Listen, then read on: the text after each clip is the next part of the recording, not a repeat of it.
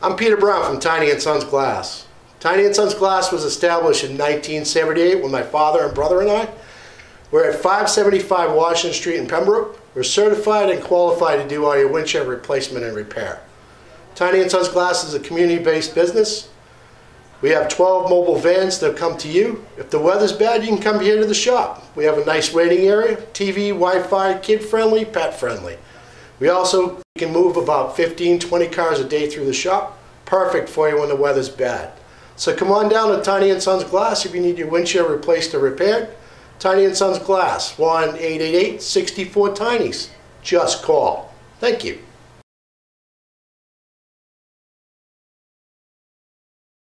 Good evening, everyone. It is 5 p.m. Monday, March the 12th. We are going to begin our Board of Health meeting. I would like to begin by reading the Chair's statement. Please note that this meeting is being made available to the public through an audio recording, which will be used to ensure an accurate record of proceedings produced in the minutes of this meeting. All comments made in open session will be recorded. Okay, so we have a couple of guest speakers coming in, one at 5:15 and one at 5:45. It's now a few minutes after 5, so I thought we would begin with our health agent's report. All of you should have the written report in your packages. Mr. Newman, you have yours? Yes, I do. Ms. McSweeney? Yes, sir. Okay. So I'll lead off if you'd like, Mr. Chairman. Please. Continuing to be monitored is the field house. The secretary took a phone call, and at this point in time, the owner-operator of the field house has said he has left a deposit. As of approximately Wednesday, when the installer last came in, he said he had not received a deposit as yet to get to work, so perhaps there's a check crossed in the mail there. I've been periodically going by due to concerns at the facility. I've not found anything out of place. I have advised the operator of the facility to attempt to keep the bathroom trailer in better order based on complaints, but the allegations of overflowing, water pouring out, waste matter of any kind were not found in evidence on any of my inspections. The trailer is outside. It is inconvenient, but it is not unsafe to use. It is not unsanitary to use. It does have electricity, hot water, and things of that nature. So moving along, Pembroke Hospital still has plans in front of DEP. They are finalized. Hopefully, shortly those will be approved so that they can begin their installation. It was their goal to begin installation by the end of this month. That might be pushed back to April, largely due to the weather. Office activity is greatly increased. It's obvious that everyone thinks it's spring, although the weather seems to disagree with us lately.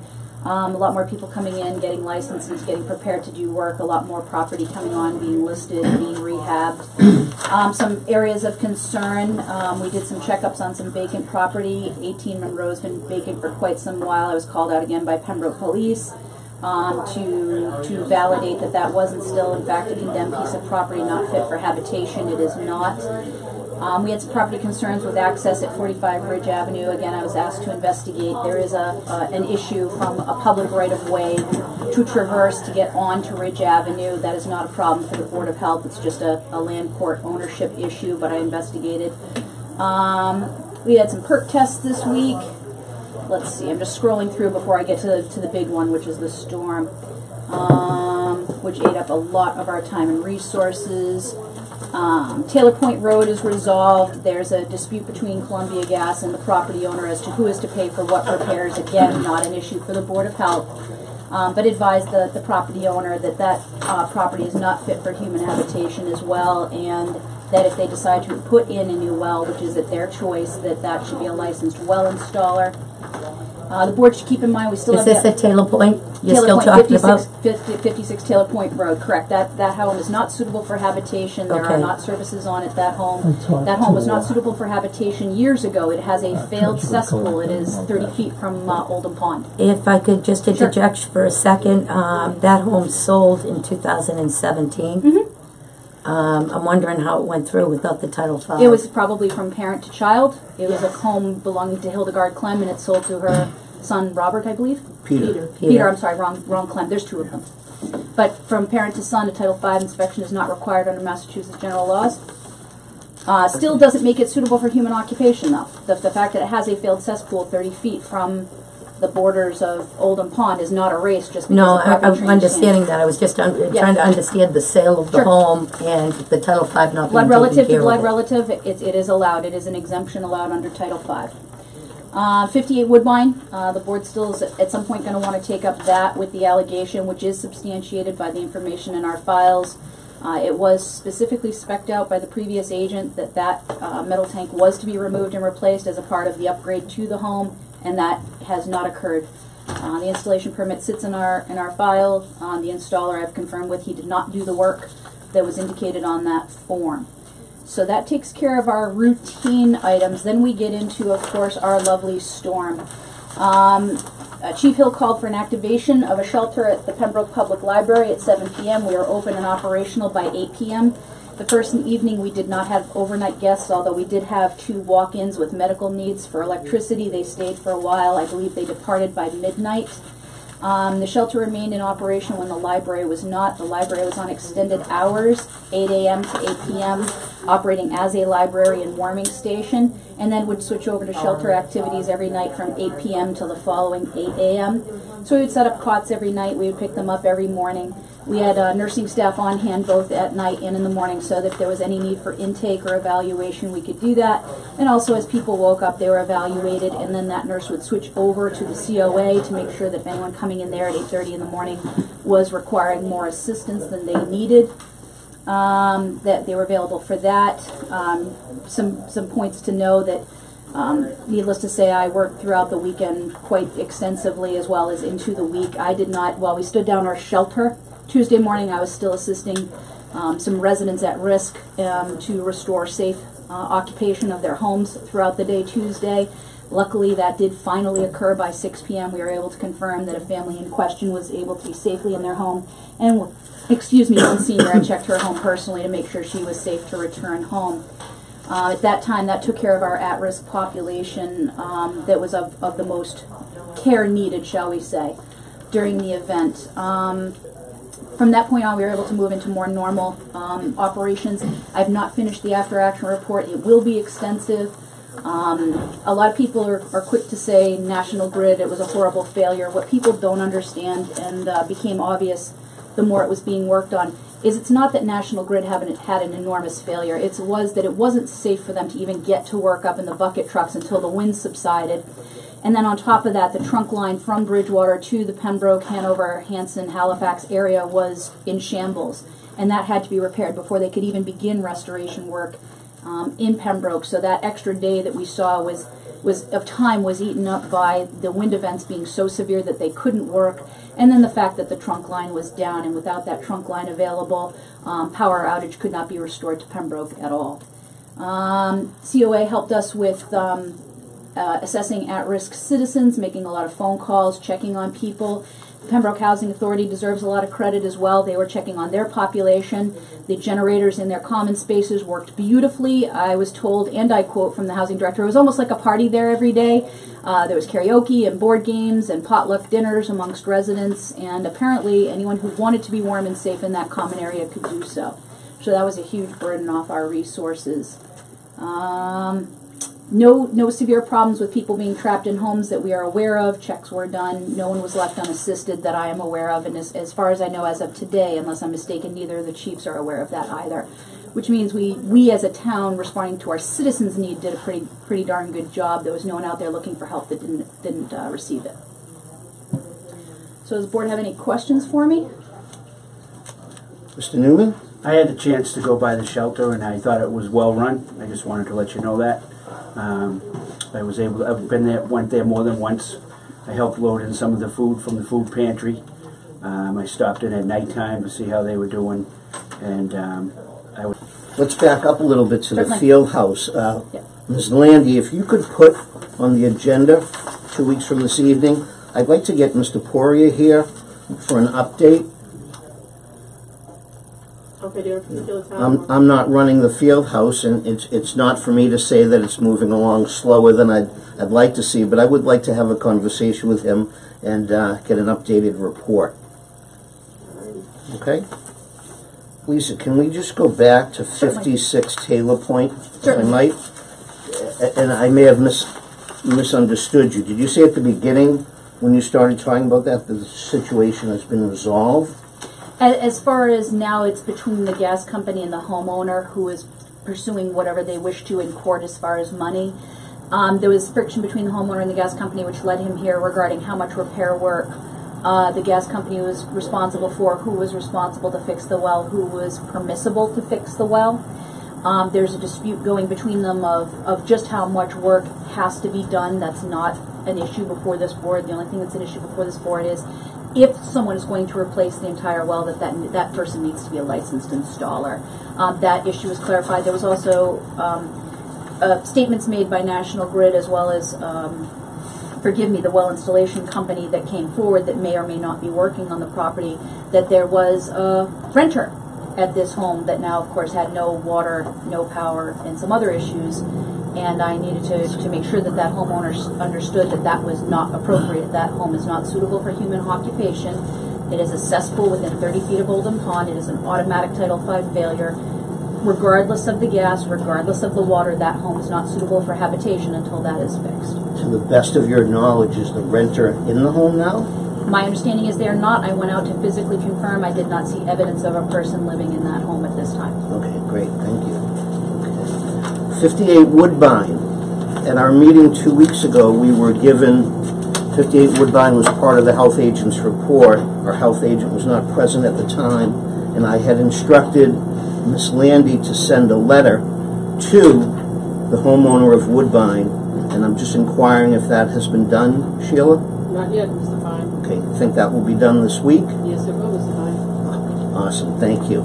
Yeah, and I do apologize to the board. I hope you understand. I know it's you got an overview. If you understood how many hours are hijacked by emergency management type activities when we go into that mode. Literally, Sheila spent 2 nights at the shelter. I spent one overnight at the shelter. I was there every evening till 10 or 11ish, and there every morning for a minimum of 4 hours, deploying staff, making sure everyone had everything they needed to do their jobs. So I know that's a huge interruption to this office, but I hope you understand that when something like that happens, that has to be the top priority, and I would hope would be the top priority for this town. Yeah. In no way, shape, or form was that point. No, I'm just that was an letting you know. inquiry. And Sheila put in easily 40 to 50 hours this weekend. I probably had more than that because that's what it. Yeah, that's because she was a zombie Tuesday morning, and I sent her home after spending most of an overnight up. I told her to leave because she was exhausted. you know, sometimes as chair of the board, I get to speak first, and other times I will go last and defer to my other board members. So in this case, I'm last. So Mr. Newman, you had an opportunity to go over your experiences about going over the shelter, seeing what was going on over there. So I get to go last, but I would say I would unequivocally reiterate everything that you just said. I spent some time over there Monday evening. I was in touch with our health agent and Mrs. Landy throughout the storm. You guys were giving me updates, and I did not spend an evening there, but for those folks who did, and I'm talking about those folks perhaps in the town administrator's office or anyone in town, be it the selectmen, I think the town of Pembroke really pulled together. I know living on Monroe Street, I was one of the last streets to get power back on, and it was difficult. And I think, you know, the town did a great job hanging in there. I'm sure there were many examples of neighbors helping neighbors. So I think so as well. I applaud the whole town. I think people really stepped up all over the place, and I think that once again the town has proven its staff and its resources are some of the strongest that are available. Good, thank you. Good evening, folks. And please don't hesitate to reach out by email or text message. Phones were very unreliable during this event.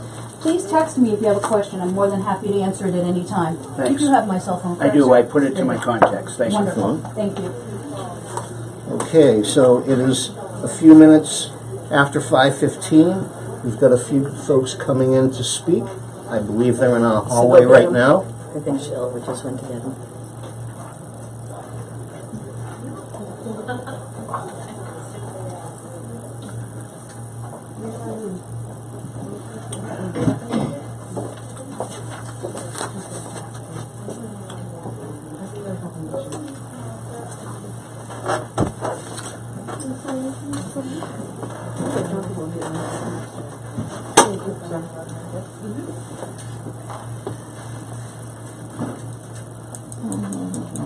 see here. Look at the camera. Try to give all kind of surprises tonight. Hi, folks. Come on and have a seat. So we are joined this evening. We have two individuals coming into the room. We have Patrick Chilcott, chairman of the school committee, and Aaron Obie, the superintendent. Thanks for coming. Thanks for having us. Yeah. I actually reached out to Mr. Chilcott over the weekend. I became aware of an incident that occurred in the schools, and I asked Mr. Chilcott and Aaron to come before the board and kind of give us a little synopsis and some thoughts about what transpired. So I'll turn the floor over to you folks. Sure. So we were notified. I was notified on Wednesday that we had a Board of Health member that wanted to come into the schools and had visited the high school north in Habermock, which is perfectly fine. You're more than welcome anytime at our schools. Unfortunately, when school is in session, which at the high school was about to start, there were students there. Anytime there's a visitor in the building, we need them to check in with the office because those visitors need to have a query check and need to be escorted around the building. That didn't happen on Wednesday. In addition to that, the Board of Health member identified themselves as there to do an inspection. So I had some questions just around that piece of it, because generally we hear from Lisa. She works with Nadine, our food service manager, when there's going to be an inspection in the kitchen, just because of the nature of the work that we do and the fact that there's generally children in the building. On top of that, some of the cafeteria managers were asked to sign something. Our cafeteria employees don't have signatory authority in our buildings. It has to be a building representative, a building administrator, our food service manager, or our facilities director. So I'm just interested in clarifying the purpose of the visit. We are more than happy to have you at any time visit our schools, but we just want to make sure that you're following our protocol as far as entering the building and walking around with an escort, and then the purpose of that visit. I am aware of of checking in with the receptionist, and all receptionists on all three schools brought me to the cafeteria at the open window. My questions were, and they were very simple: how did we run while the schools are going? I knew how we did in 2010, but everybody was doing their own thing. My interest was, did we have generators? And that was the question I asked, and if we had been inspected. I wrote down the times that I spoke to these people, and I asked them to initial because I was there. I identified myself as an elected official and a Board of Health member. I did no inspections. There was nothing out of protocol. So they were shown a badge, and so just to clarify, our staff and I do have a badge. I have a Board of Health member badge, which says that I am an elected official. So, and I clarified that with them. So unfortunately, either what you clarified or what you communicated wasn't communicated effectively enough. The reality of this situation as it currently stands, and I don't think Aaron and I would have ever indicated that it was you individually. We were just talking as individual Board of Health members. There is a protocol to follow. There is a required protocol to follow. All three schools that were visited have given witness statements to the Pembroke Police indicating that the protocol that you just mentioned was not followed, that there was no checking that was done, that the individual that entered the schools did so with students, showed up at the cafeteria, started to inquire at the cafeteria as to a variety of questions, everything from, as you just mentioned, generator back up to the loss of power, the last loss of power. On top of that, in at least I'm one... I'm going to stop you right there. Excuse me, for a second, point of Mr. order. Chilcott. Point of order, can you let... Could I finish what he's talking about right Point of now? order, Mr. Chairman. Please let Mr. Chilcott finish. He'll have an opportunity to speak. No, and I do think it's fair, just to make sure that everything's clear, that Mrs. McSweeney has an opportunity to speak. But I do think the other issue is in at least one of the three schools, they indicated that it was a health inspector. It was referred to as a health inspector, was coming to do an inspection and ask the types of questions like an inspector would ask. I think as Aaron said, and it's really important because I think this is really important for all of us to understand, is a team of town government in doing this together. If any of you guys ever want to enter the schools, if any of you have any questions, if you have any concerns whatsoever about whether or not something's being followed, the protocols being followed, that type of thing, we are all open and more than willing to have a conversation about that, number one. But the other thing that I'm concerned about, and to be clear, we as a committee haven't spoken about this. I'm here as the sitting chairman on behalf of Pembroke Public Schools and the kids, but I think it's also important that one of the requests was prior inspections, inspection certificates, files, data, information around those.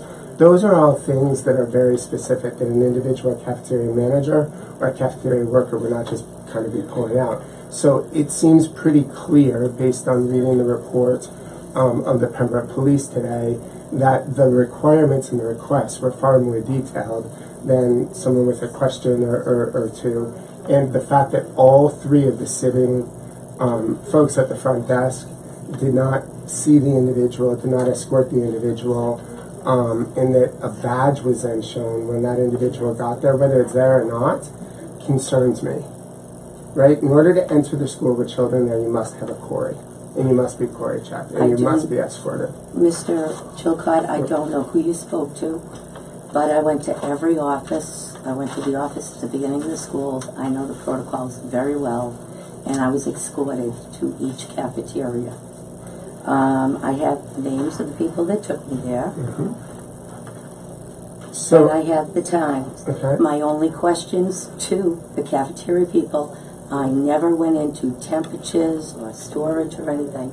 I asked them how we ran during the power outage, if we had generators in the building. So here's my question.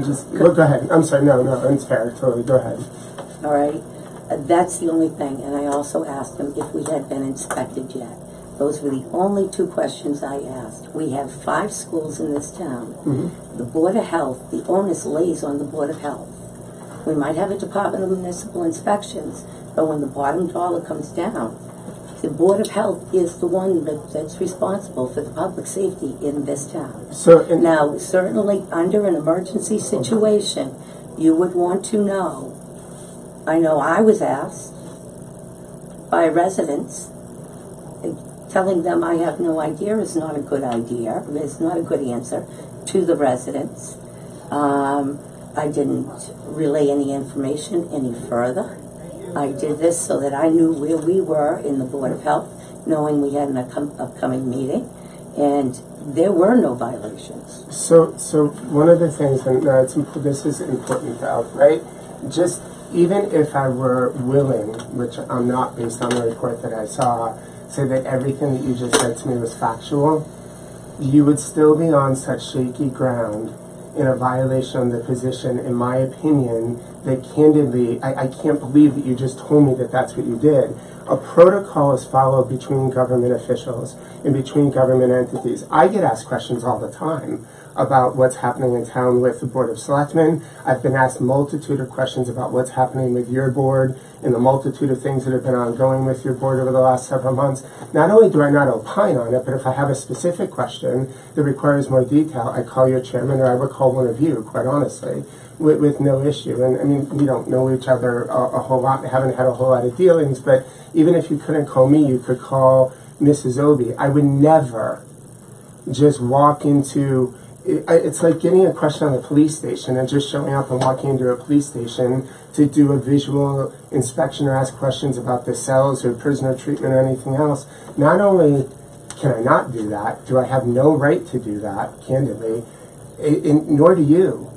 If you have a question, a specific question about the schools, the upkeep of the schools, we actually do have a health inspector in town that you can, through your meeting and as an elected board, charge that person with doing an inspection, and they would follow the known protocol and the required protocol for entering the building, performing the inspection and everything else.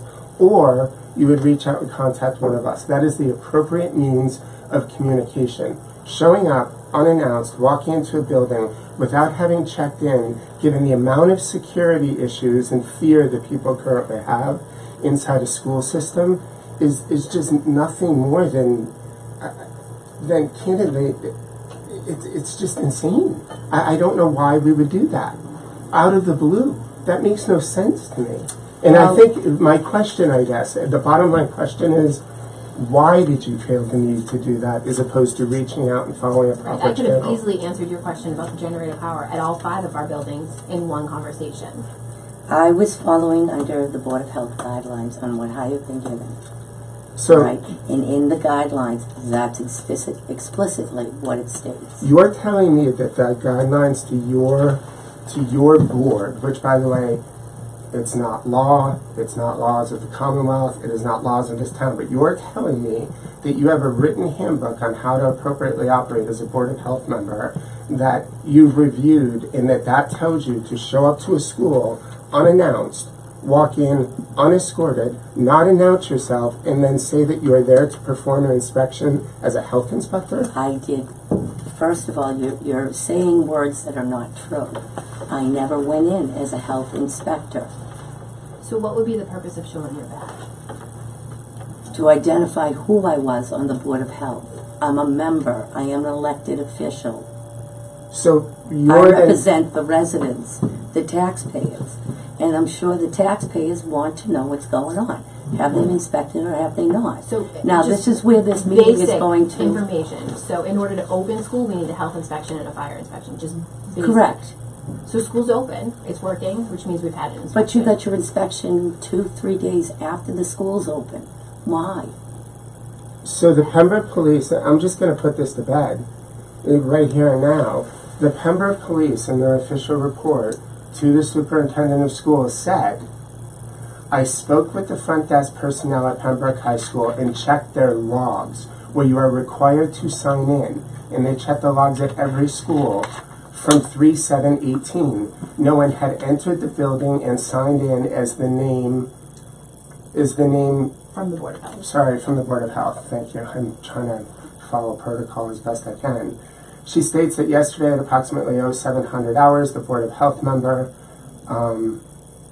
approached her in the cafeteria and stated she was from the Board of Health and showed her a badge signifying the same. That was at Pembroke High School. That's Barbara. At Hubbamuck Elementary School, at 10:15 hours, I went to the Hubbamuck Elementary School and conducted the same interview process as stated above. There was no signed entry log at Hubbamuck High School for the Board of Health member. I then spoke to the cafeteria manager, Robin Johnson, who stated that that same member came to the Hubbamuck cafeteria yesterday at 0720 hours and identified herself as a health inspector from Pembroke and showed her a badge's identification. Ma'am, either your recollection is so far afoul from what 3 different individuals have recalled, or it's selective in a way that candidly, I just don't know if you didn't understand what you were doing Mr. or why you did it. Chilcott, if there was a failure of signing in, then I would think your staff would say you need to sign in rather than directing me to the All cafeteria. 3 schools? You're telling me that there is, so you're telling me, then you are telling me that protocol wasn't followed at all 3 schools, that all 3 schools neglected to have you sign in. You're telling me then that 3 individuals lied to a Pembroke policeman as he was performing an inquiry, and that then 3 other individuals within the cafeteria also have it wrong. Or you're not being truthful to me. Or you just kind of misconstrued the truth. I just read to you what the Pembroke Police told me. Well, Mr. Chilcott, I was there. I know exactly what happened, and I know what my limitations were. I never jumped over my limitations. I am extremely offended by you keep telling me I represented myself as a health agent. I have never done so and never will do so. I ran honestly for this board. I'm working for the taxpayers. And bottom line, my concern is, why did we open 5 schools without inspecting them prior? Why did we wait 3 days? So, Three go ahead. 3 days from when? From the time the school opened. After the storm or in the fall? We're talking about the storm. So we have generator powers at our school that generate every one of our refrigerators, every one of our walk-in freezers. Those generators kicked on instantly with the storm. Lisa is aware of that. Lisa constantly checked in with our food service manager, Nadine. as far as the status of our buildings and that our generators were working. There was constant maintenance staff on site throughout the storm, making sure that the generators had gas and were continuing to power. I don't know what your backlog of inspections looks like or how long it would take to get through every establishment in the town of Pembroke after the storm, but I'm concerned that you only went to 3 of the 5 schools. If that was your intent, was to make sure that that everything was inspected, you've only visited 3 of the 5. I have a job, and that's all the time I had to do before I had to go to work. So, But if you weren't there to provide the inspection, I did not inspect the schools. Then why I were you there? inquired as to how the schools ran during the storm. so why And didn't you you call thought the the staff superintendent of schools? you thought the staff in the cafeteria It was in would my be willing right to answer go that? in and ask. No, it Is actually it? isn't. It absolutely isn't. Well, Mr. Chilcott, you can do what you want with that, but it's Mr. My Chairman, understanding- through you, I have a question. Yes, Mr. Newman. We, as a board, aren't we the policy makers? We have paid people that do inspections, meaning the health agent plus a couple of inspectors. To your point, Mr. Newman, we are a policy-making board. Yeah. And I do appreciate Patrick and Aaron coming in. Clearly, I was not present when these incidents happened, and clearly there's some different set of facts going on here. And I'm going to address that in just a minute. But to answer your question, in the 4 years that I have been on the board, I myself, I think I know what goes on in a health inspection. I have actually gone out to establishments with our health agent. I could never adequately perform a health inspection, even though I have gone along with them. In my estimation, the way that you just phrased it, it is our job as a policy-making board to probably not go along on inspections, and I would have our health agent, Lisa Cullity, go out and do that.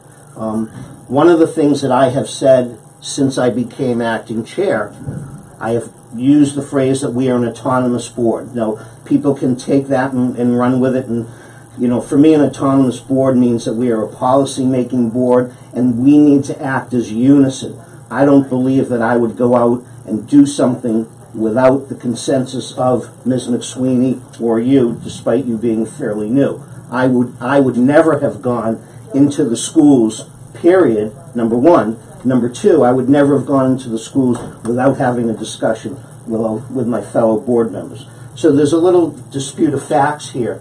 And what I would like to do, I see the Chief of Police here. You may or may not, Chief, be able to speak on the investigation. I don't know if that would be improper, but if you have any light that you'd like to share on the matter, you're welcome to speak. Well, the report is, again, I didn't take the report, so I'm one step beyond what the information was. But the intent was that a badge was used to indicate that a person had authority from the Board of Health. And that's my big concern right now, because we work with the schools to provide security. Now, a badge with an ID card is useless. Anybody could take that badge and say whoever they want to say. And again, I have an issue with elected boards and people that aren't police, that aren't firefighters, that aren't inspection people, having badges. There's an issue with that, because the authority that a badge does, and a lot of times in most people's minds, that trumps everything else. Sometimes it trumps their own protocols, and it's too recognizable as authority. And people don't usually ask for backup identification from the police. We have it, but we also wear uniforms. But even the detectives have to carry a state ID card with them. So a badge on its own is a dangerous thing to have. And I don't think, as policymakers, there's a need for them. And just so you know, Chief, the badges are on the agenda this evening, so I will be discussing that. Just so you know how common something can be, that's a police badge, and that's a Board of Health badge. Again, I would say the same thing with the Board of Selectmen. I don't see the need for that. I can only see that that's going to confuse people. And our job in the government is to be as transparent as possible. I would much rather see all of the board members and all of the town employees have an official ID card that says town, Massachusetts and Pembroke in there, and have all that on there, because that is something with your picture on it that's actually an identification. That is not. You could take that police badge and go out and use it. I wouldn't know the difference. And I probably wouldn't ask. Well, I would. but most people wouldn't. As far as the report goes and everything else, my issue is with school security, and there was definitely a breach in school security. Because something like that, the school needs to know when somebody's going to the school. This was not such a priority that it was an emergency situation that somebody had to go into that school right away. It wasn't imminent danger that protocols needed to be violated. So we need to address that. We need to make sure that doesn't happen, because it's one of the biggest concerns that we have and that we deal with all the time is how do we keep students in and other people out, and when they do come in, following a protocol. Clearly. So, regardless of the facts, we have some issues, ground ball issues, that need to be taken care of. May I ask you a couple of questions just for our understanding too? Was there a vote of the board asking for some sort of review, or was there a concern that was addressed as you as a team, you as a board, to say that you were concerned that there was a health issue in one of the kitchens at the school? Okay. Perhaps I wasn't clear when I was addressing Mr. Newman's question. If I wasn't, I apologize. To the best of my knowledge, there was zero concern, zero discussion, zero consensus with regards to the safety of any of the food items, perishable items in the school. I have not done a health inspection in the school. I'm aware that five of the schools all have generators, and I'm aware that 4 of them were up and running perfectly, for lack of a better term. And there was one of the generators that there were maybe some issues, but Nadine, I don't know her last name, forgive me, Nadine and our health agent, Mrs. Cullity, were working on that and being in communication. But during the storm, Mr. Chilcott, there was no concern as a board about the perishable items or the generators in the school. Mr. Fine, I'm going to have to correct you on that. I sent you an email inquiring as to the schools and what was being done. You responded with the fact that you were out of town and you were not. The email's a Board of Health email. You responded with the fact that you had no idea because you have been busy with the storm yourself. I responded to the office also about what was going on with the food issue. I did not get an answer as well. Okay, so there are 2 people in this office that I contacted to this prior to going to the schools to seeing what is actually, whether or not we did have generators. As a board, we should all be appraised on this. Another thing I would like to see is when we have an outage like this, something going on, I would like to see on the web page the places that are inspected so that our residents know what has been safe, what is now declared safe, and what is not. We need a lot more transparency to this. Okay, a couple of points. Number 1, Ms. McSweeney, that would be a topic for a future discussion in terms of a future storm, how to deal with an incident. But to your point, I received an email from you at 10 p.m. on Monday evening.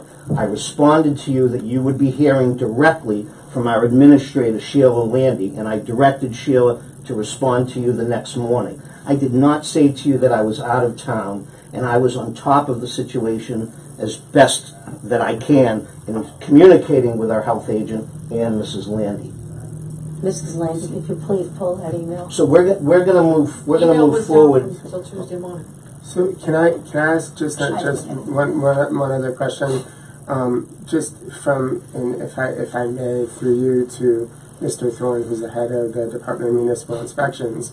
Was there a concern, or was there a worry, or was there an action that the Department of Municipal Inspections has to be taken if it didn't come from the board? The answer is no.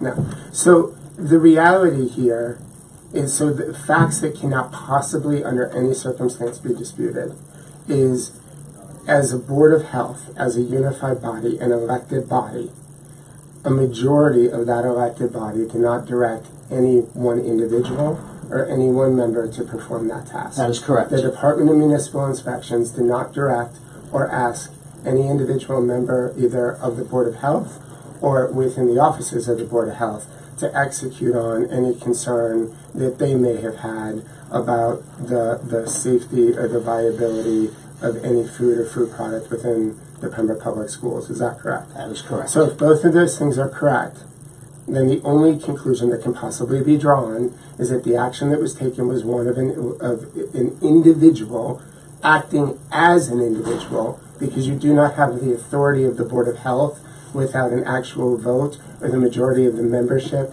making a request for that to be acted upon. So it was an individual acting as an individual in a private citizen capacity who used a badge, used it to derive some authority from that badge in order to make their way into a school and ask a series of questions that the average resident in town would not ask. My other issue, my other question then, is a matter of public record. There was an allusion made here, or there was something that was alluded to, that you have a handbook, or you have a Board of Health protocol that clearly you're all given to read, that actually said, and in fairness to Mrs. McSweeney, if this is the case and she's following the protocol that you've established, I'd like to see that handbook. I'd like to be able to read through the handbook, and I'd like somebody to direct me to where that language I'll have no is. problem. I'll hand you over the information. No, that would be great. Well, I'm assuming that you all have it and that you've all read through it, because I'd like to see where in that handbook it actually stipulates that without a board vote, without direction of the Department of Municipal Inspectors or the head of the Department of Municipal Inspectors, that you should go off and perform this exact task as an individual and an individual member. If you can provide that, I'll be the first one to publicly apologize to you. I don't think you'll be able to do that. And Chief, I'm going to provide you with emails that have gone on through this situation. To understand, the town hall didn't get power back into... Email back, you lost email Friday night. They did not come back until Tuesday morning. I sent an email out Tuesday morning saying that the health agent was in touch with, I can give you a copy of that. I spoke to Gail on the phone Monday. I talked to Gary, then I called Gail and said, you know, our team is up and running, all that business. And then I called Mr. Newman. And at that time, she verbally did say to me, what about the schools? And I said, I'll check with Lisa, but this is not the first time we've had a storm. I'm sure we have protocol to follow. So the other thing that, just for the three of you, for knowledge for the three of you, it is a requirement to enter the building with children there that you all be quarry checked. It's also a requirement that you be escorted within that building, especially if you do not have a quarry check. And it is a further requirement that if you are going to enter in any kind of official capacity representing the town of Pembroke, the government of the town of Pembroke, or under the authority thereof, that you reach out and that you go through the office of the superintendent, and more preferably the superintendent directly, just to make sure we're clear. Because this could have been very simple, could have been just, hey, I had no idea, and for whatever reason we thought that this was the appropriate course of action. I'm incredibly concerned, and I will let it go after this, that the facts has been put into meeting in the meeting minutes that you as a board have brought forth are so different than the facts of both the school officials as well as the written report that's been received on the incident, because a complaint was filed. There was a formal complaint that had to be filed in order for this to be executed on. That to me is very, very, very concerning. And I have a collective group of people all with the same set of facts, and one individual with something very different. That's a concern. And I will leave it at that. We will, this is not the last time that we will discuss this at our next meeting. And you know, I understand that the chief is here talking about the badges, which, as I said, chief, is on the agenda. I'm probably going to hit that next. Thank you. You took it from, you and Aaron took it from the point of view of entry into the school, and like I said, I wasn't there, how entry was gained. So there's two different issues there. The issue that I have concern with, quite honestly, is we need to be operating, the three of us, on the same page. And I clearly see an issue with that not happening as it relates to the inspection of the school issue. So there'll be... And you'll get me your handbook through Mr. Fine, I assume, can send me the handbook? I believe that Ms. McSweeney will provide you what she stated that gives her authorization to do what she did. Have you read your handbook? I have read it. I don't have it 100% No, that's committed okay. to I just want to memory. make sure that you all have the same materials. Yes, we do. So if you could just send me a copy of the handbook, that would be great. And you're more than happy to reference the section that you believe gives you the ability to do that. You're welcome to Thank you. stay for a moment because I'm going to move the subject of badges a little forward because they're connected. And I've actually wrote some notes to myself, and I've been on the board for 4 years, and I think when I first joined the board as a member, I received a member badge, and then I became clerk, and now I have the chairman's badge. And I often wondered, although it was nice to hold a badge, I often wondered why I have a badge. And I would say that, when I look at a badge, it's probably one of the most recognizable symbols of authority. You made those points. I feel that that's too easily mistakable. It's clearly a problem. And I think, along with your thoughts, we need to have a different form of identification. And, given the incident that has just occurred over the past week, I'm going to make the following motion before the board that, as of right now, that our 3 Board of Health badges are immediately surrendered to our town administrator. I'll second. Do I hear a second? All in favor? Aye. Aye. The ayes have it. Motion is passed, and we will turn in our badges effective immediately to the town administrator. I have my badge to turn in. For the record, Mr. Chairman. Yes, sir. I do not have a badge as I was just recently appointed. So Okay. You got his badge. And do you have your badge, Ms. McSweeney? Oh, I wasn't sure if that was the police badge right there. No, I gave right back his. Okay, I all thought right. maybe he'd want it later. Okay. So I'm going to take our 2 badges, turn them over to our town administrator. And I've got the third. Excellent. Great. Thank you. Thank you for your time. I really appreciate it. Thanks for coming in. Mr. Chairman, Yes, Sheila. the health agent has asked if you want her badge. Just to have no badges. She has her ID. The health agent as someone who is what I would Board, consider... your motion was as board members. Oh, excuse me. Your members was board members. With board members, yes. It had nothing to do with The health agent is an inspectional service Yes. agent, I and understand. she should have... She should have. Yeah. Yes. The motion was for board members to turn in the Mr. badge. Newman, would you like to amend the motion? I will amend to be, for the record, to say that the board members, the Board of Health members, should turn in their badges. And I will second that amendment. All in favor? Aye. Aye. All opposed? Nay. The ayes have it.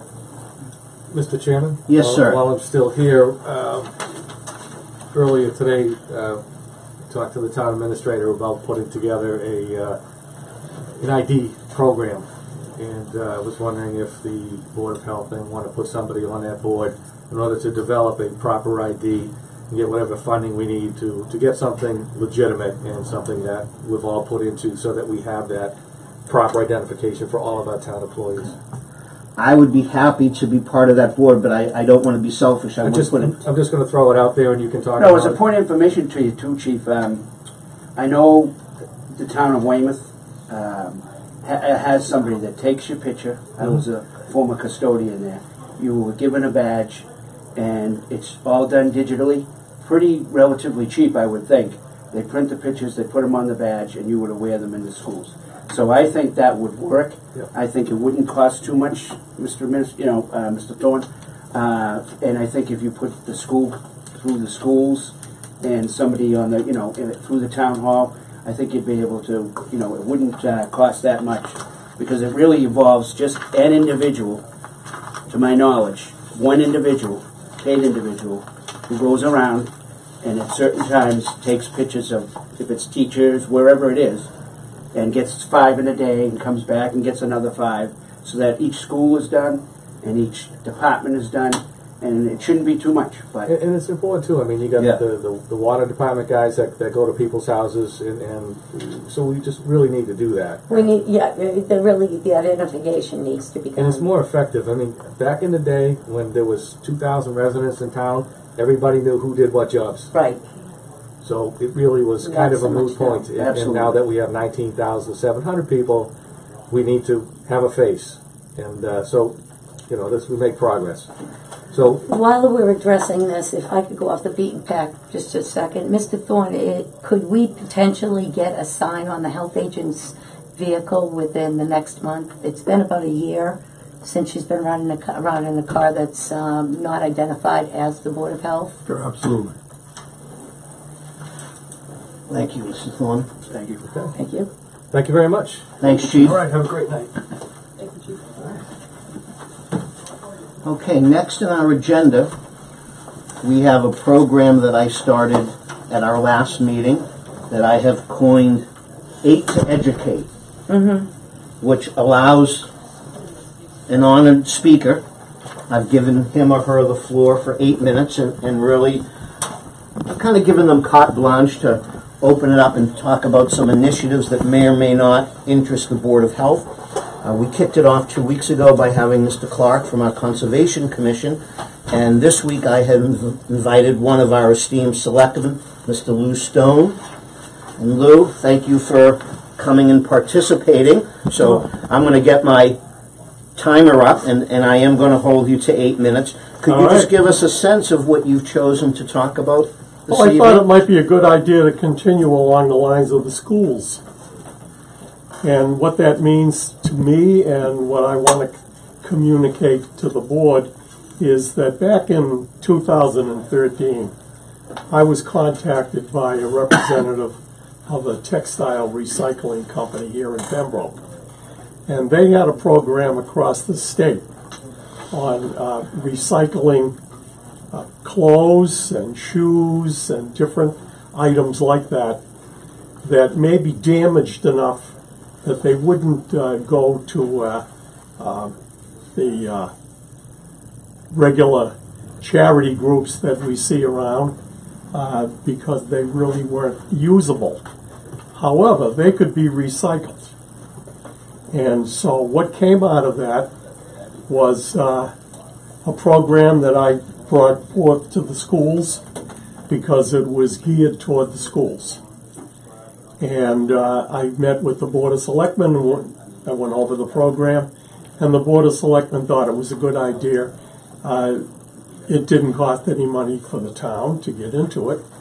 And how this program works is at each of the 5 schools, there is a bin placed available 24 hours a day, 7 days a week. Also, there is one at the town hall out in the parking lot, and there is one at the recycling center. People can go there at any time, and they can place clothing that is not going to be worn anymore, couldn't be used by anybody for the same purpose that it had been used, so it gets recycled.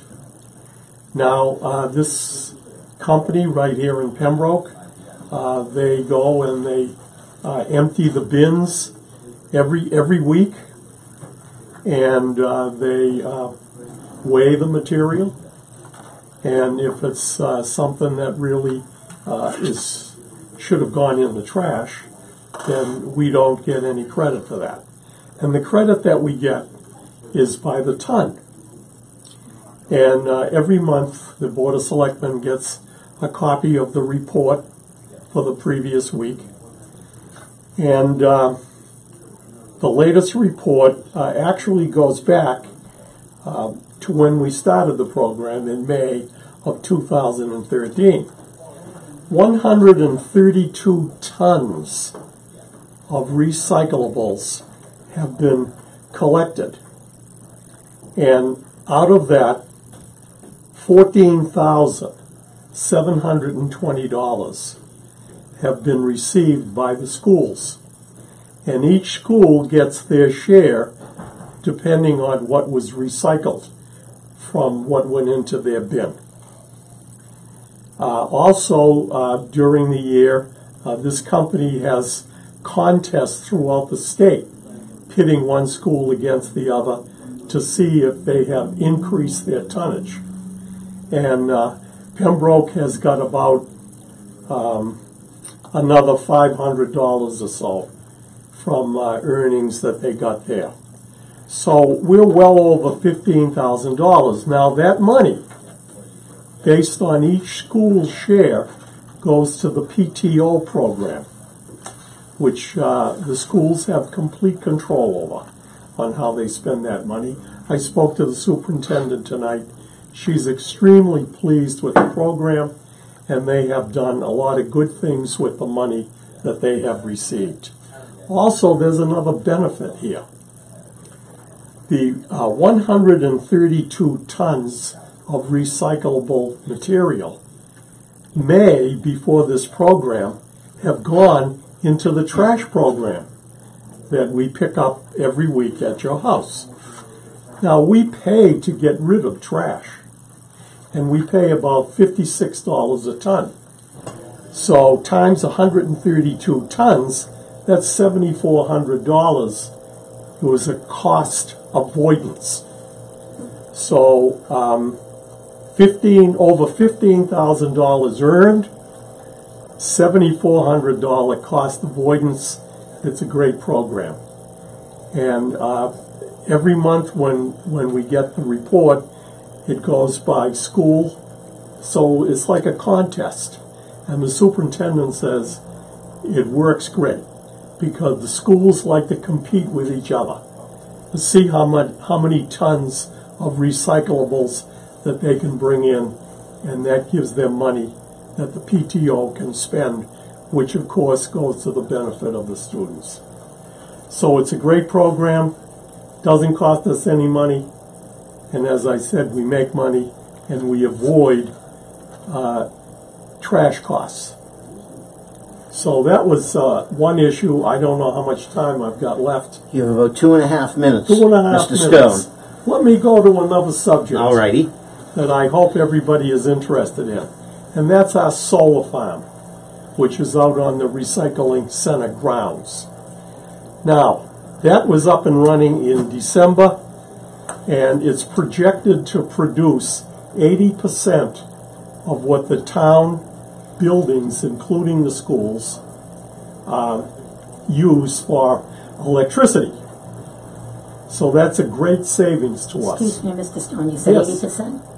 Pardon me? You said 80%? 80% of what we currently spend now on electricity for our buildings. So you turn around and use the solar energy that's out there at the old, the recycle center. Right. All those panels. Right. They put them into energy, and then they will be able to fuel the electricity for the. Yeah. What it does is the town building. solar panels generate electricity, which goes to National Grid.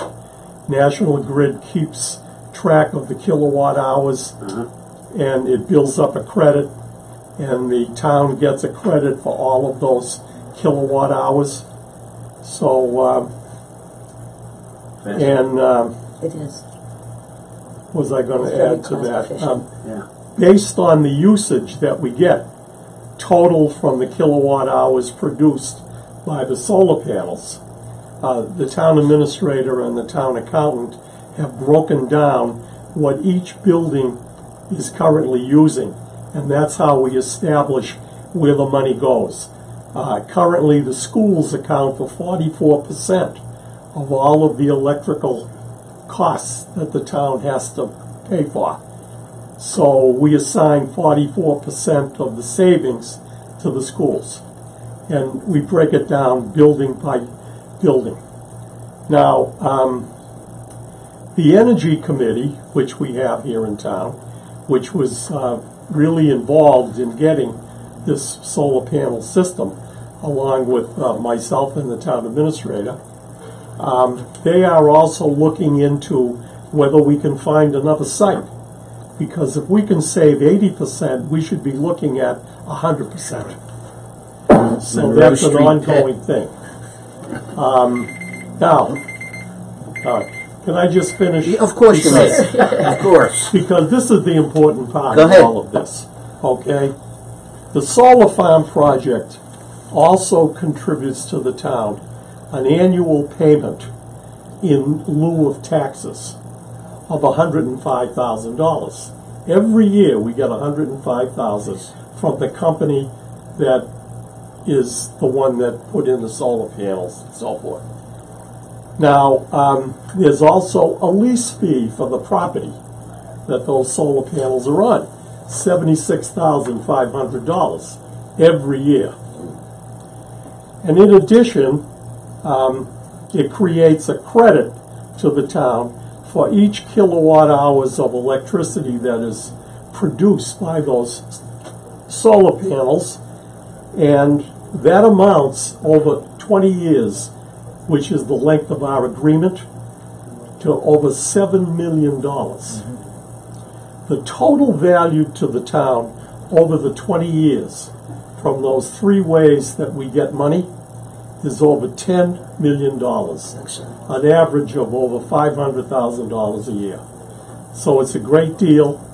We got to keep looking for these things, and we are doing that. Thank you very much. You're welcome. I have a closing question, a little bit of a comment as well, Mr. Stone. First of all, thank you for coming in and speaking to our board. I never want to interject politics on an evening at a Board of Health meeting, but it's my understanding that although you are up for re-election, you have decided not to pursue another term as selectman. I'd like to say that, speaking for myself, your leadership and your vision will be missed, and I think it will be a loss to have you, although still living in Pembroke but not serving on the board.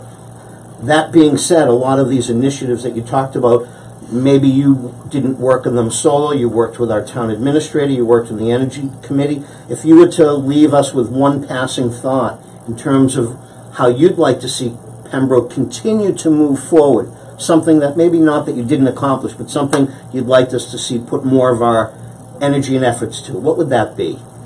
I think I would like to send a message out to the public, if I can, humbly asking that if you're really interested in this town and love it like the people here do, that's why you're on this board.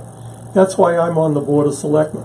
I want this town to get even better than it is today. But we need people to participate in our government. We have lots of boards and lots of committees. Even the Board of Selectmen has their election every single year. We need people who would be willing to donate their time. And the time that they donate would depend on what function it is that they would have an interest in. And we have many projects that we're looking at.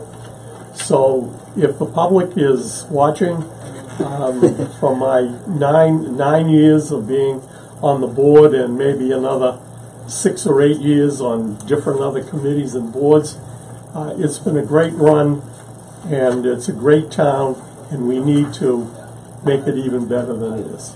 Thank you. Thanks very much. We appreciate it. We'll see you around town. Right. Thank Okay. you. Thanks. Okay. Thank you, Mr. Stone. Moving forward. Now, Mr. Thorne, are you pressed for time? Are you still with us? Okay. So under old business, if I could just call my colleagues' attention to the top bullet point Gang of 13.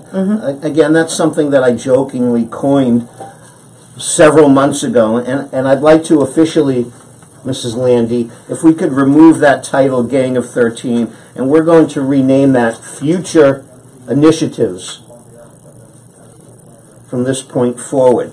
And it probably slipped my attention when I was sent the agenda. I'm reading right off of the agenda. It says, Gang of 13, a revised and categorized list the health agent suggests the direction the board should take. So had I not been bleary-eyed, I might have amended that. And what I have done is I've scratched the final 5 words, which read the direction the board should take. And to me, it should sound something like this. A revised and categorized list the health agents suggest may be noteworthy of consideration by the Board of Health. I actually have a copy of the initiatives that were prepared by the health agent, and I believe our DMI director may have been involved. Would you like me to repeat that, Ms. McSweeney? No, wait a minute. Okay. And I'm going to give it back to you so that Go I ahead. just got it. Okay. Yep.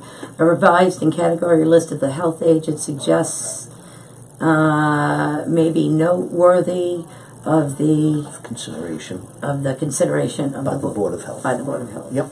And I'm going to distribute a copy of that list, Mr. Newman. Thank you. and Ms. McSweeney. So what I'm going to do is, it probably wouldn't be fair of me to give either one of you a homework assignment, but what I would like the two of you to do is, in the course of now and our next meeting 2 weeks from now, if you folks could take a look at that, digest it a little bit, and we're going to discuss this list in detail at our next meeting in terms of prioritizing. I certainly, this is not a list that I'm saying the end-all, be-all. Both of you, and myself included, may want to add some items. So we're going to spend some time talking about that and prioritizing the list. So I hope you don't mind the assignment. Not at all. Okay. Next, under old business, we have the report of cost of engineering appearing for routine variances. I'm actually going to ask Mrs. Landy if you could come forward, and I'm going to ask you to talk a little bit about that, if you wouldn't mind. I don't have my list with me. I have it right here. Thank you. You can use my copy. So, we normally have been asking engineers to come in for what we call minor variances, not where there's no abutter notification to come in. An abutter notification requires the engineer to be here because we're not engineers and we cannot answer the questions that the neighbors might ask. So, I just did some checking around to the 5 that I listed to see what do they charge the resident or to come here. Yeah, to come here to talk about whatever the variance is, because sometimes they just show up and it's minor when I say like reducing the setback from 10 feet to 8 feet from the foundation to the septic tank, things like that. Obviously, if it's more complex, we need them. So land planning said all appearances require an additional charge, and they include charges for travel time. Now they said anywhere from $50 to $150 an hour. Webby engineering, when it requires a butter notification, they build it into the cost of the plan and passed on to the homeowner. And passed on to the homeowner. Sure. But he does not charge for other minor variances. Each of these engineers told me that these are variances that other towns allow the health agent to sign off on. They don't even bring it up in front of the board, because if it gets by the review engineer. Well, if it's going in front of Mr. Primer, right, and then it's going back in front of the health agent. The only thing I'd really like to see on that is to see the chain of events on the property. Just to have a synopsis. So just of there what was the a property variance, is, maybe the add to the report. variance, and the protocol that goes along with it, just so that we're appraised of the properties themselves. Okay. Okay. Other than that, if there's any special limitations to it, then maybe we should discuss whether or not we really need Grady to come in or Mr. McGlone, or it should be pretty cut and dry. The last one we had was, I think, Primer recommended that they extend the impervious membrane for 20 feet. And if you've got Mr. Primer doing his engineering report, and then we've got the health agent that's going out to the site, and everything's coinciding, wonderful. Okay. Just a report on what's going on. Okay. Are you in agreement there, Mr. Pine? I'm actually not, Ms. McSweeney, and I'll give my 2 cents. And perhaps I'm old school, and I'm certainly one who likes to say old procedures or old, new technology. So I agree we need to constantly be getting better, moving forward, looking at how we can be more efficient. I feel very strongly, not just as chair, but as someone who sat on the board for over 4 years, I very much appreciate, and I'm not an engineer, but I very much appreciate when the variances actually come before the board. My issue is, and I don't believe that we want to, not that anyone would even think about a motion, but I'm not thinking about actually requesting that an engineer comes before us with every single variance, because that would be borne upon the homeowners of Pembroke. So that's not where I'm going. What I'm thinking about, and I say this to my 2 colleagues, is I strongly believe that our health agent, Mrs. Cullity, should not only be present to present the health agent report, but she should be present as more of an expert than I, and I'm not going to say more of an expert than the two of you, but she's more of an expert than I feel very strongly that when a variance comes before the board, that our health agent, as in years past, has kind of given a synopsis and presented it. I know that I can sleep at night when I have approved a variance that I might be a little shaky on, that the health agent has spoken and reviewed. Okay, So that's something that I would like to see continued, but I'm up for the rest of the board. Mr. Fine, that is in your control and that is in your power, as far as the health agent appearing at the board meetings.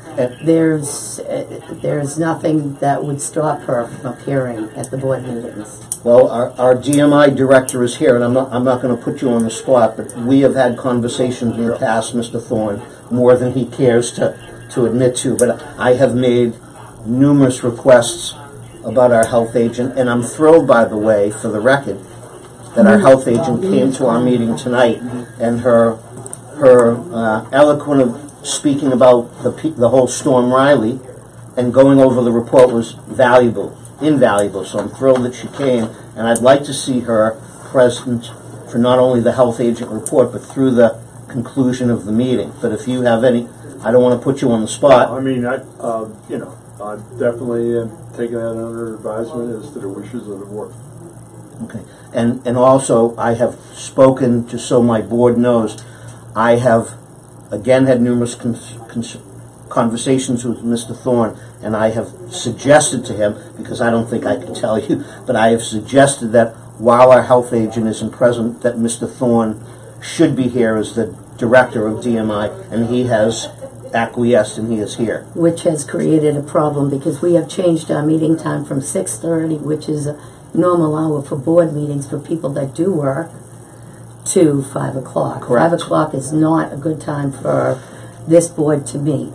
So unless we can correct, or you and Mr. Thorne can correct the situation of the health agent returning back to her position, I am going to say at this point that the meetings need to be consistent with 6:30 and the Monday night evenings and the coinciding with the Board of Selectmen that we passed last year. Well, to that, Ms. McSweeney, I have changed our meeting times till 5 o'clock on Mondays, and they will continue 5 o'clock on Mondays until the elections and the board reorganizes, and then Mr. Fine, I want authority.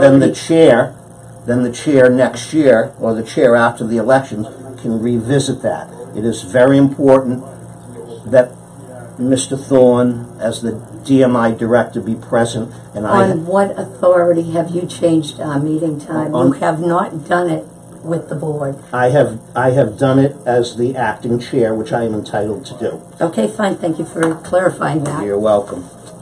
Okay. Next up on the agenda, we actually have, thank you, Sheila. Thank you.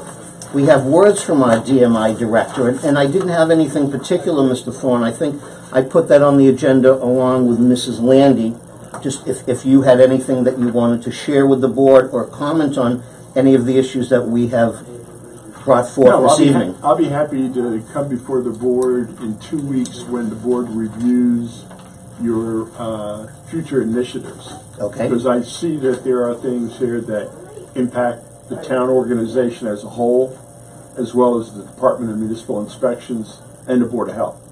So I'm looking forward to meeting with the board in 2 weeks when you discuss this particular item. Excellent. Great. Thank you. And we have already talked about the badges, so I went a little bit out of order. So I'm going to ask if anyone has a motion to adjourn. I'll make a motion to adjourn. I'll second it.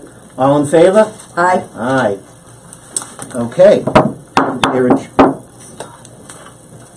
Who seconded? Mr. Newman seconded. Mrs. McSweeney went aye. All right.